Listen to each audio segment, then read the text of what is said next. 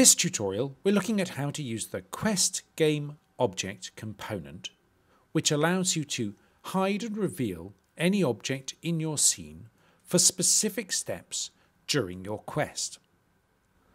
In this case, I have a large corner pipe, which one of my non-player characters is stuck inside.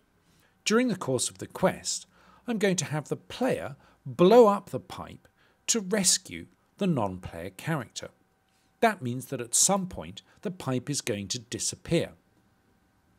In order to manage that process, I'm going to child the pipe to a new empty game object. I create an empty game object in the scene by right-clicking in the hierarchy and choosing Empty Game Object. I add the Quest Game Object component to my new Empty Game Object, and I drag my corner pipe to be a child of my new item. Then, in the Quest Game Object component, I add the ID of my quest, copying and pasting it from the Quest Designer. Then, in the Steps Enabled field, I'm going to add a number that corresponds with the number of steps during which I want this item to be visible. I have a script for my quest which suggests that my reveal, the point at which I'm blowing up this pipe, occurs at step 18. So I'm going to create enough steps here to make the item visible until that point. Of course, I can adjust it if I find that I'm adding additional steps as I build the script. When I enter the number, you can see a number of slots appears corresponding with the size that I've defined. And in here, I'm going to add the number ID for each quest step in my quest. You can see when you open the canvas that next to the name of each quest step, there is a number in brackets.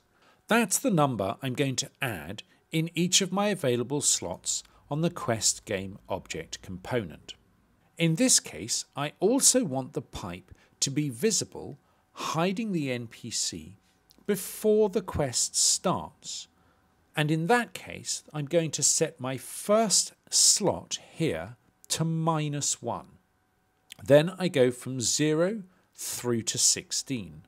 I may have to increase or decrease the size here. I can set it to 20 or 16. If I set it to more, you'll see it duplicates the last number in the list, but I can manually enter the ID for additional steps as and when I get there. Now, when the player plays through the quest, this object will be visible for each of these steps, and as soon as I get to the step where I blow it up, then it will become invisible and the non-player character will be revealed.